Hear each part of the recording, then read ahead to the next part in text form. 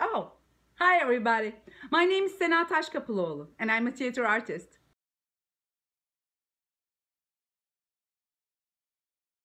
Theater is a way of telling stories, but of course, it's not the only way. There are many other options, and today we will going to work one of them. It's a stop motion movie. Stop motion is an animated filmmaking technique in which inanimate objects are physically manipulated in small advancements in between individually photographed frames. So, they will appear to exhibit independent movement or change when the series of frames are played back.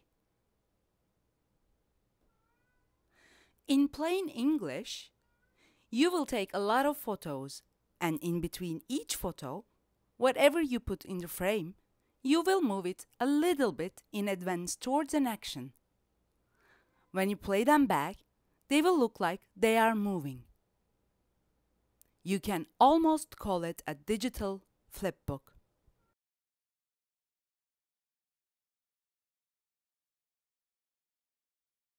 Making a stop motion movie used to be very long and hard. But guess what? Now there's an app for that. Thanks to technology, we don't need to spend hours to create a small production. You can easily download a free stop motion app compatible to your smartphone. For this video, I'm using one called Stop Motion. Every free app has some features that you have to pay for. However, none of them are necessary to make your own films.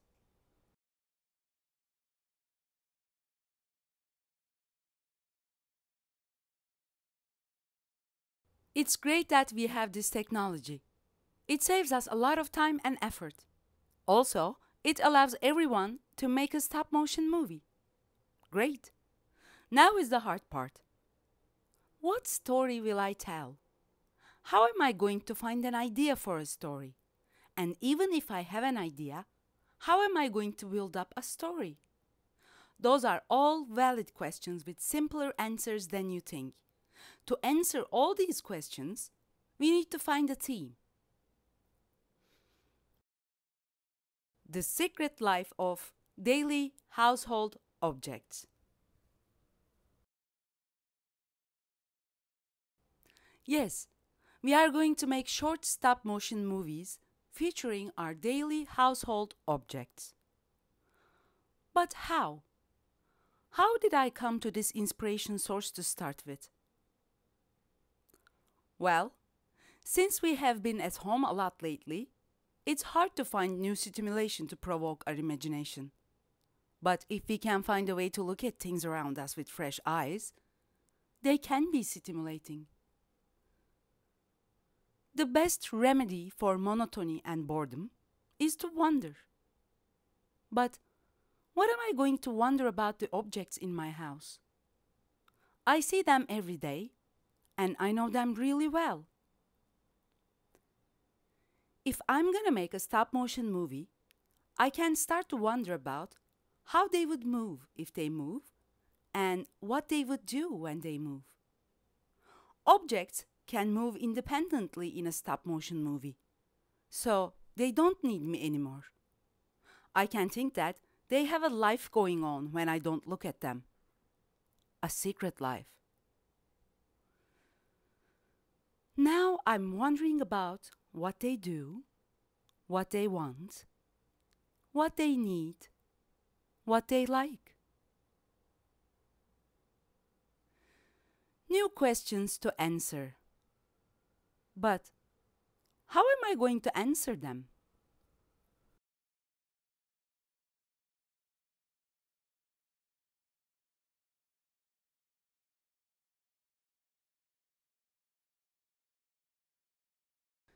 The movement of the object that we pick around the house will answer those questions. So, let's start with the examination of some objects in order to be able to pick the one that inspires us the most.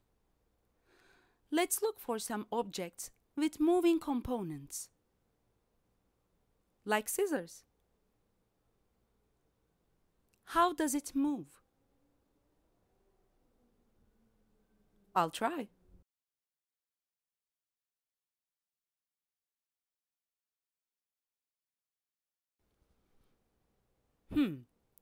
This movement appears to be very acrobatic to me. When the scissors are open completely, it looks like a jumping jack. Can I make it look like jumping? Maybe I need two scissors. One jumping up, one coming down. And I can use the contrast to emphasize the jumping. That looks fun. I like it. Is that the only thing that we can associate when we see the scissors moving? Everybody will take something different out of it. What else does it look like? It looks like a mouth. Oh, if it looks like a mouth, maybe it's hungry. I will give them some food. They seem to enjoy their tomatoes.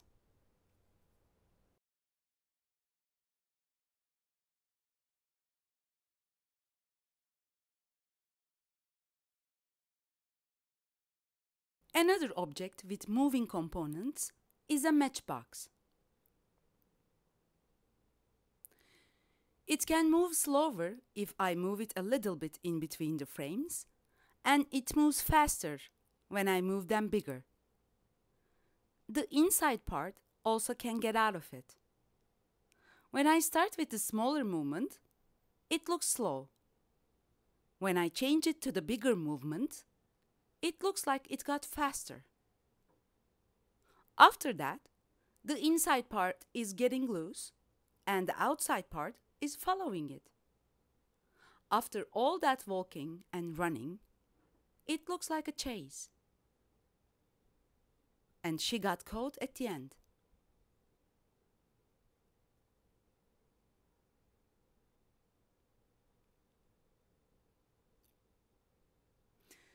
This is a good example of building up a story through movement. With this short stop-motion movie, we already created a dramatic piece of story. It starts, develops, and ends.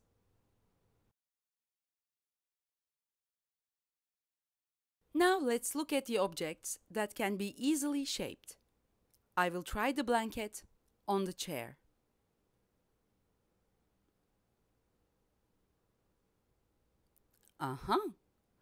Blanket knows where it belongs. We saw a reunion, so maybe it's a love story. What if it's not a reunion, but a disguise? Maybe the chair is using the blanket as a disguise. Or maybe it's cold. I don't know.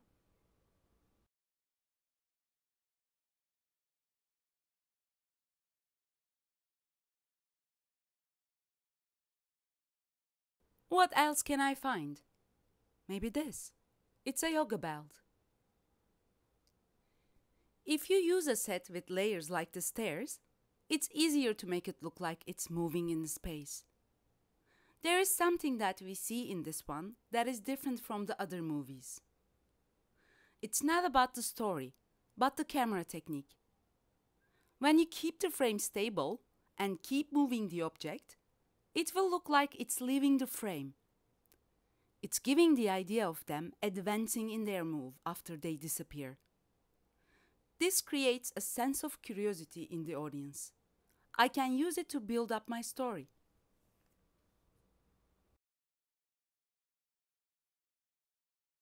I want to try one last thing with objects that can be easily shaped. This headband has a wire in it. I can give it crazy shapes. I will try my chance with the lamp.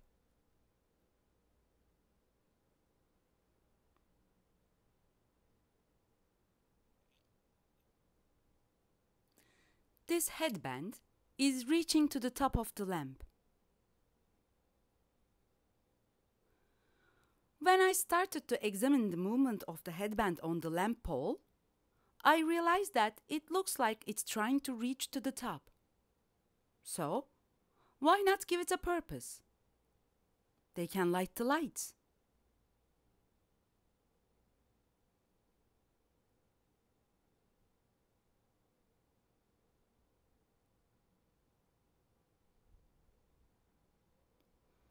This is a great example on how new ideas might appear along the way. It's very good because it means that your mind is open and active. Long story short, this is how you get creative with your approach to the matter. Moving on.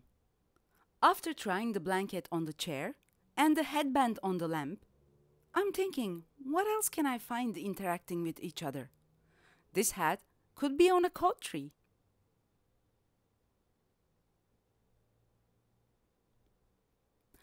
A hat on a coat tree traveling remotely.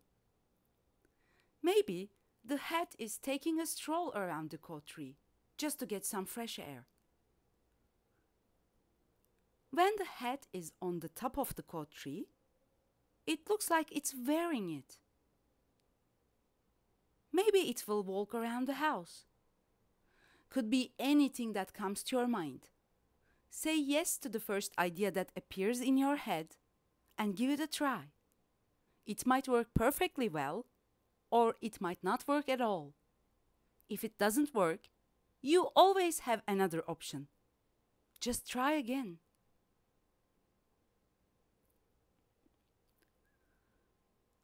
I decided to add the coat. That way, it looks more like a person, and moving the arms of the coat gives me the opportunity to play with the gestures.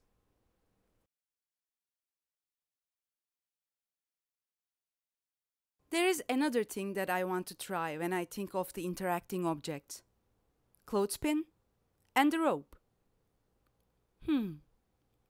This scarf is walking along the rope, trying to find a nice spot to hang, doing some exercises for keeping its great scarf shape, trying to escape, or maybe it's just trying to look around, who knows? There is only one way to find out, to give it a try. I ended up trying this one with clothes.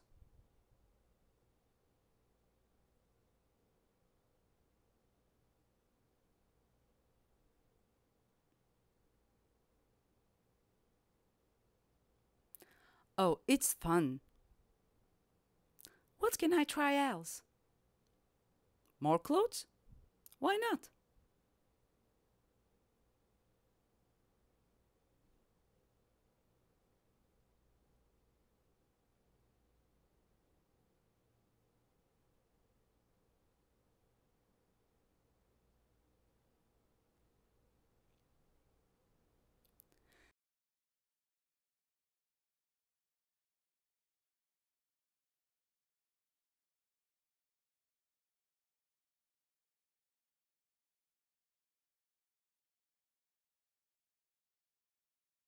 The dress is wearing the jacket. I don't know. It must be cold. Okay, something else. Magnets on the fridge.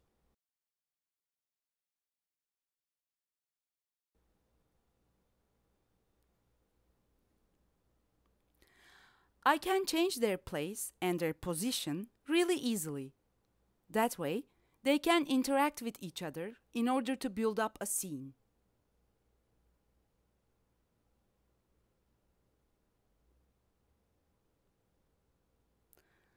Magnets are very suitable to use in a stop-motion movie. You can use the fridge as your set, allowing you to create an abstract space, removing you from the confines of home. Also, you don't need to worry about maintaining continuity. Use whatever magnet you have and let them be your muse. Create scenes in a stop-motion movie right in front of your fridge.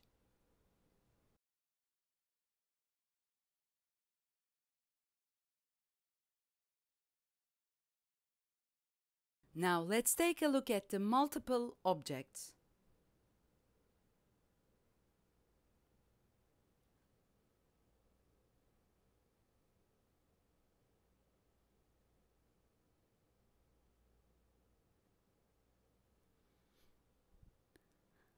When you have two pieces, you can move them together or separately, towards the same direction or opposite.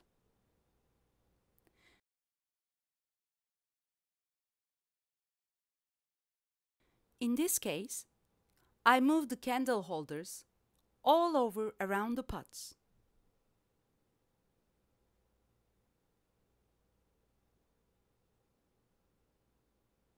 That way, we have a sense of space through a reference.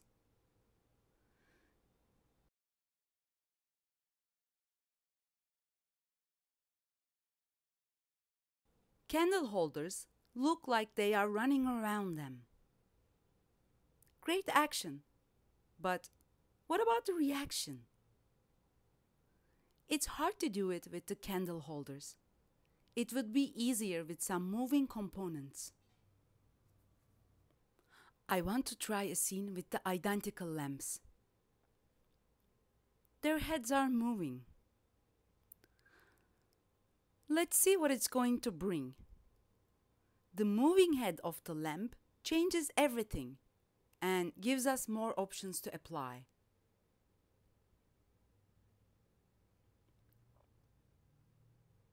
Oh, great! They look like they look away and to each other. When they light their lights, they look like they are talking.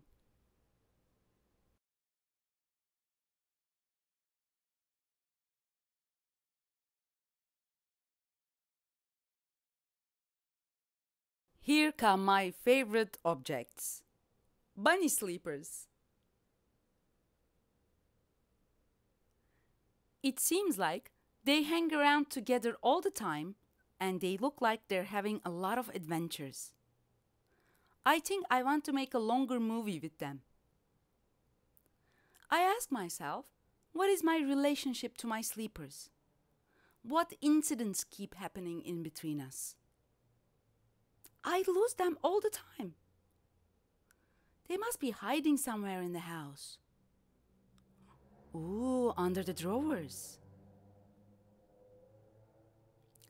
I will definitely use this because I just like how it looks when they appear from under the drawers. I wish I could make them come to me when I need to wear them, so I wouldn't have to look around. I like this idea. Let's give it a try.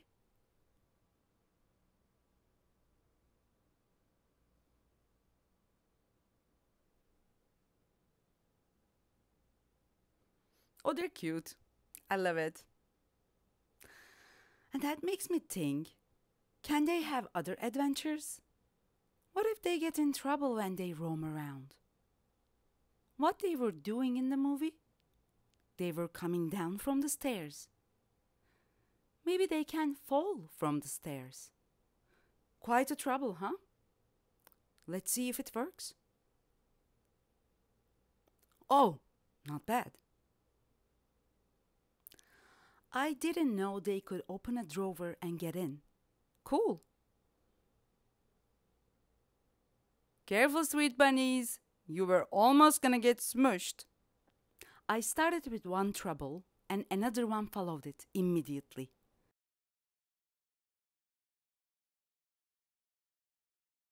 I want to give you some tips to make your life easier while filming your story.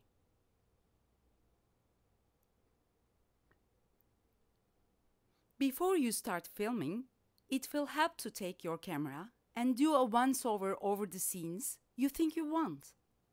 That way, you can make sure all the shots work the way that they are in your head. If you start with a horizontal screen, keep it that way till the end. You can also hold your screen vertical, but the movie always will appear horizontal.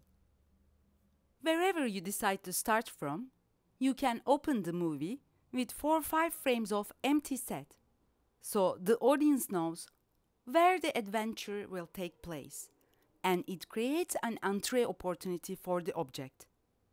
A sense of coming into the place. You can also start to take pictures of the object directly for a different effect. But however you start, take 4 or 5 frames before you move anything in the frame. While taking every single photo, be mindful of your frame and try to catch the same frame each time. Before you start to move the object, it will help to think of the whole action first and do a run-through. After deciding on the object's actions, break those into the smallest movements possible.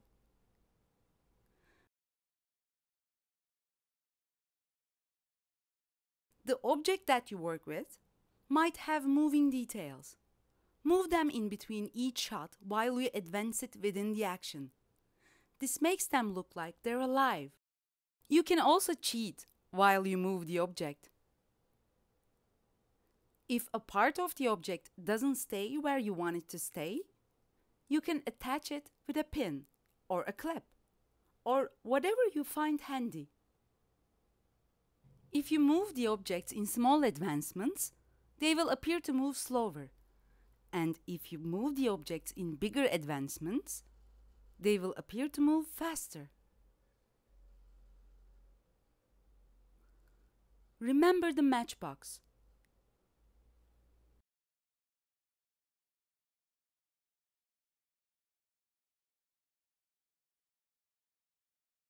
You could utilize different aspects of your home to create different effects. Stairs are a perfect example because they allow you to play with the space and the depth. In my movie, I put my slippers on the stairs. From under the drawers to the stairs, I needed to change my camera angle without cutting when the object reached the edge of the frame. To do that, I moved the camera around the slippers for 4 or 5 shots while they were stationary. This feels like we are following the object. After catching the angle that you need, you can keep moving the object in between the photos.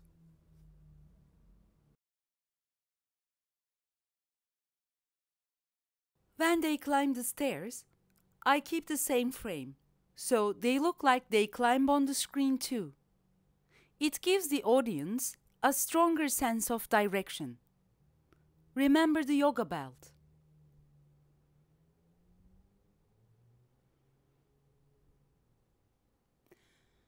When the slippers leave the frame, I continue to take 4 or 5 more pictures of the empty stairs in order to create a dramatic tension, using the element of suspension. After the slippers go off screen, we don't know what happens to them. I decided to add an incident that highlights trouble out of the frame. This is then represented by the slippers falling down the stairs. We don't know what exactly happens to cause them to fall downstairs. Maybe they got pushed by their evil twins, or my cat chased them away. That's the beauty of the imagination. I'm leaving it up to the audience to fill in the blanks.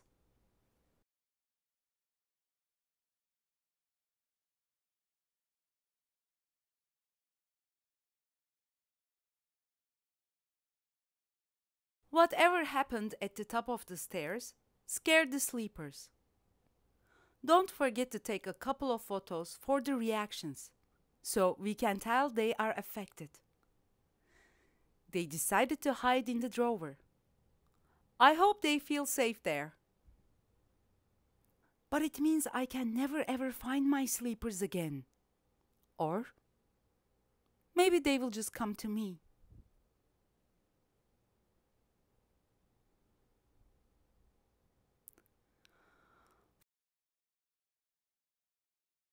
Find the story that the object offers instead of trying to impose the story in your head. That's the most important part. Enjoy making a stop-motion movie.